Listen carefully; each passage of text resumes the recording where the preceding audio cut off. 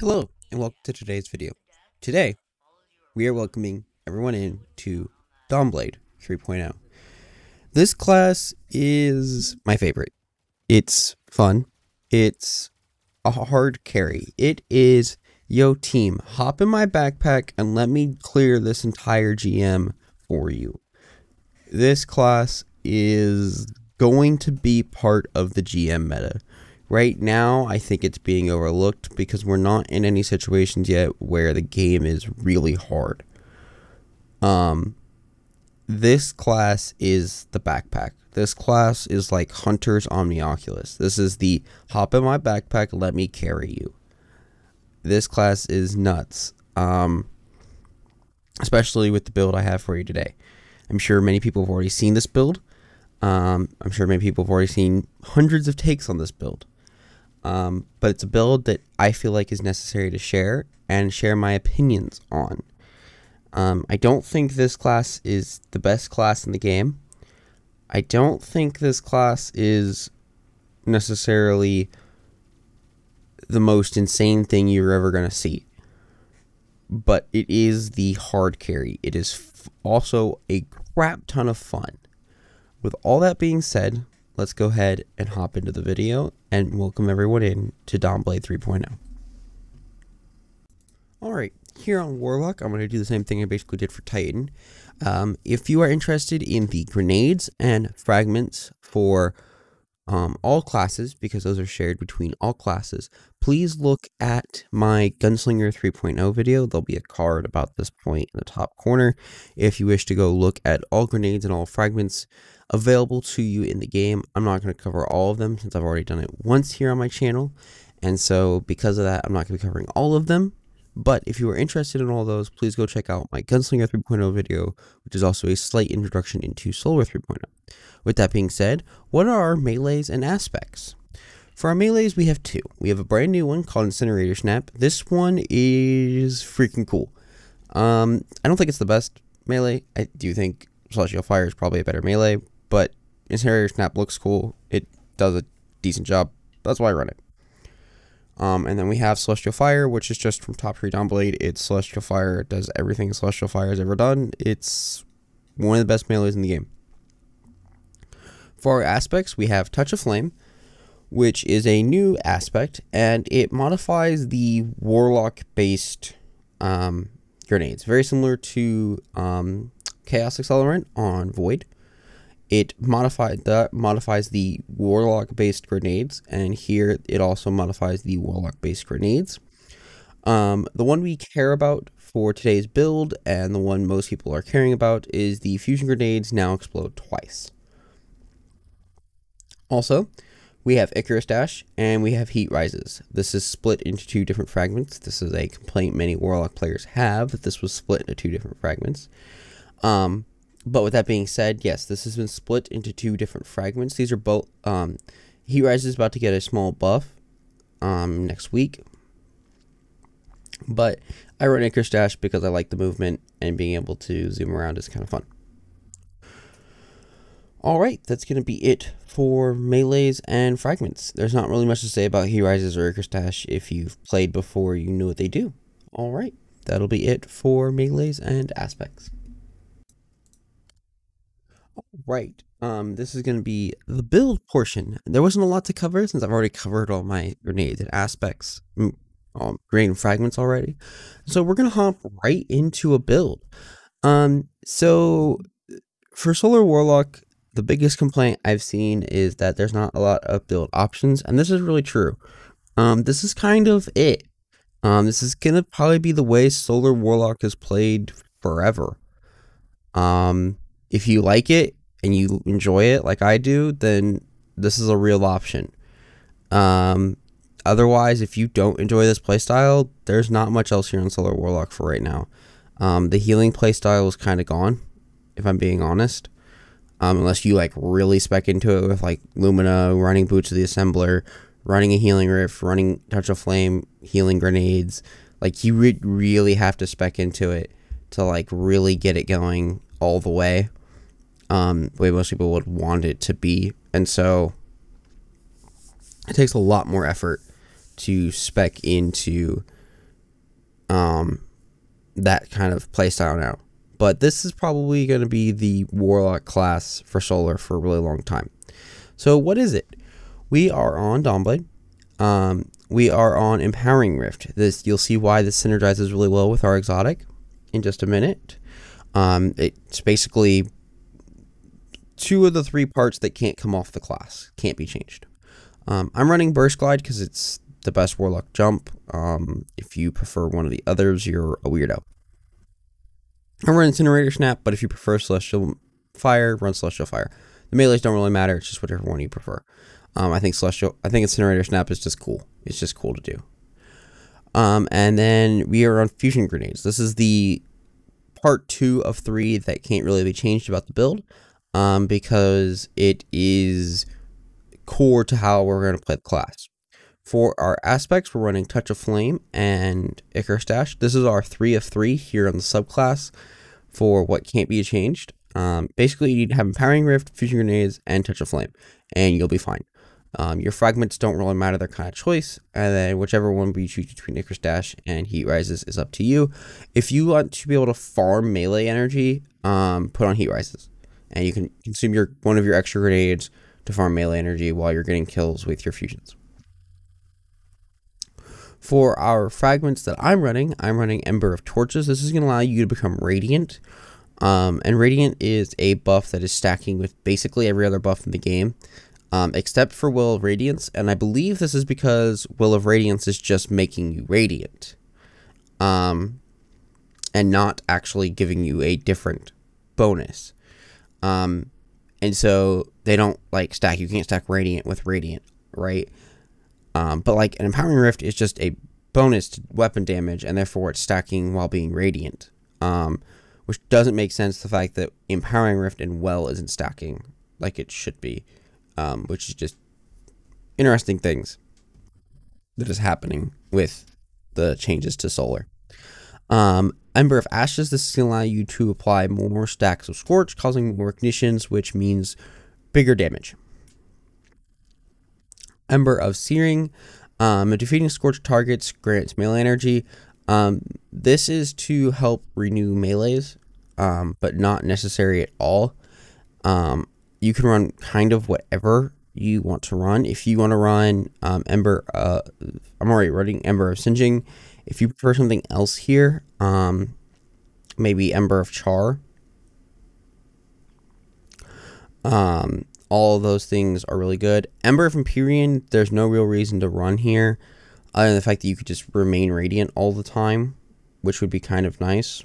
But I'm mostly just using it for the plus 10 recovery to help with the build, and to help me get the stat distribution I wish to have.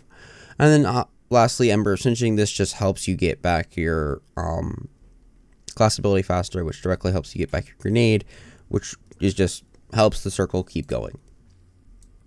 For our armor, I have a solar helmet on. I have a copy of Ashes to Assets, a copy of Harmonic Siphon in case I'm on a solar weapon. This is just a, oh hey, I'm on a solar, if I'm on a solar weapon, I'll be generating orbs. If I'm not, oh well. And then Bountiful Wells to generate more solar elemental wells for both me and my teammates, because I'm not going to really need them. And then a Resilience mod, because Resilience is king. And then we go over to the gloves. The gloves are on a grenade kickstart. This is to be a just in case I run out of grenade energy. But all honesty, it should actually be a melee kickstart, because you're never going to really get to use the grenade kickstart. And so this should be a melee kickstart to give you your melee energy back. And then whichever champion mod you wish to run for whichever activity you're in, if you need to take the melee kickstart off to run either Overload, Trace Rifle, or Unstoppable Glaive, go ahead. The melee kickstart isn't a deal breaker. And then we're running a Elemental Ordnance. Now when we hop over to Starfire Protocol, which is going to be our exotic. I think most people don't know what Starfire Protocol actually does. And so I'm going to read its exotic perk for everyone. Fusion grenades have an additional charge. And they recharge from empowered weapon damage. What this means is whether you're standing in a well, or you're standing in an Empowering Rift, when you're dealing weapon damage, you are directly getting your grenade back. When you get a kill with your fusion grenade, they grant rift energy. You'd be shocked how often this happens now that with Touch of Flame, fusions detonate twice. And they basically give back your entire rift, which is great. So you can just place a rift. If you don't have a rift, you throw a grenade, let it kill something, you'll have a rift. Then you start shooting stuff, you get a grenade back, you throw another grenade, and it's this endless loop of just chucking grenades. And then I have Seeking Wells on to help give me my solar elemental wells to me. And then I have one copy of Armor of Dying to give me solar and void damage resistance, and then a copy of Arc Resist on top of a resilience mod. On to the boots. The boots have an explosive well maker. This is just to guarantee an extra elemental well will spawn. This will give us 4 elemental wells every time our fusion grenade gets a kill, a copy of recuperation, and then a resilience mod. If you wanted to switch explosive well maker and bountiful wells, you could, and then you'd have enough space, as demonstrated here. For most scavs, you wouldn't have enough space for GL, rocket, or machine gun or sniper, but you're not going to be running a machine gun or a sniper really in most content. Most things you're going to be running are a linear, a sword, a regular fusion, a trace rifle. All those things are going to have plenty of space to be ran here for scavengers. On to the bond. Now, this is the one piece that is choice when it comes to which bond you have here. I definitely recommend the copy of Bomber, the double copies of Bomber. This will really help with how much grenade energy you're going to get back, especially if you're about half grenade energy and you go to pop your rift. You're basically guaranteeing yourself your grenade, which is really nice. And then I have Will of Ordnance on, though I'm starting to feel as though Will of Life might be better, because there's no real way to heal yourself on this class because you're not on Healing Rift, and I don't think it's worth it to run the 6 points to run Classy Restoration. As good as Classy Restoration might be, I don't feel as though the 6 points off the bond here is worth it for running Classy Restoration, where Will of Life's healing is actually pretty good now, and it would actually be enough to at least heal you some, especially if you're running, 8 through 10 resilience. It's a good amount of healing. For weapons, the biggest thing I recommend is either run Wither Horde or run Bugged Anarchy. Other than that, your weapons don't matter. The reason for that is damage over time weapons really help this class because you can shoot 2 weapons, which means you're doing twice the damage, which means you're going to watch your grenade just be chucked back at you. It's great. It comes back so fast when you are built this way. For stats, you want to play at least 8 resilience, and then you want to go 100 recov, and then decent discipline. The discipline is just to guarantee your grenade has passive cooldown. That's really it. If you wanted to just sacrifice your discipline entirely and go resilience, recovery, and strength, that way you have a melee up when you need it, especially Incinerator Snap or Celestial Fire being good melees. You could do that. However, I prefer just to have the passive cooldown on my grenade, which guarantees me that I will always have my grenade, which is the biggest part we are building into here. That is really going to be it for today's build. Just going to be some closing thoughts and just some housekeeping things as we head into the rest of the season to close out the video. Thank you, everybody. Alright, everyone, that's going to be it for the video today. I hope everyone enjoyed. Just a couple of things that I want to say about the build. This build is my favorite from this season. It's fun, and for me, that really matters. It's really fun to just chuck grenades over and over and over again in a different fashion than we have had before for Warlock. However, this is not like the most insane thing ever. Like, I totally think the Titan right now is way better. totally think Solar Titan and what you can do with it is way better. I don't think it's going to be the GM class for Titans. I still think that's going to be reserved for Sentinel because of what Sentinel can do for your team. But with that being said, I definitely do think Solar Titan is a better overall class than Solar Warlock. But Solar Warlock is definitely going to be the GM class because you can just carry your team when you need to. It's a lot like Omniaquos Hunter, where it gives you everything and also means your team has to do a lot less effort. And so that's going to really help with carries and helping clear GMs and farming GMs. This class is definitely going to be a must-want kind of situation. All right, though, but that's going to be it for today's video. I hope everyone has enjoyed. This week is going to be a really interesting week for my channel. I'm going to do something that I've never done, and it's going to be a 3-part video series covering one of the biggest changes we've ever gotten. I'm going to go class through class with one of the most important changes and how it's basically completely changed build crafting in this game.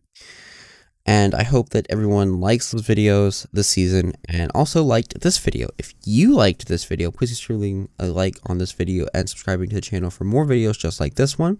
And I'll see everyone in the next one. Thank you all and goodbye.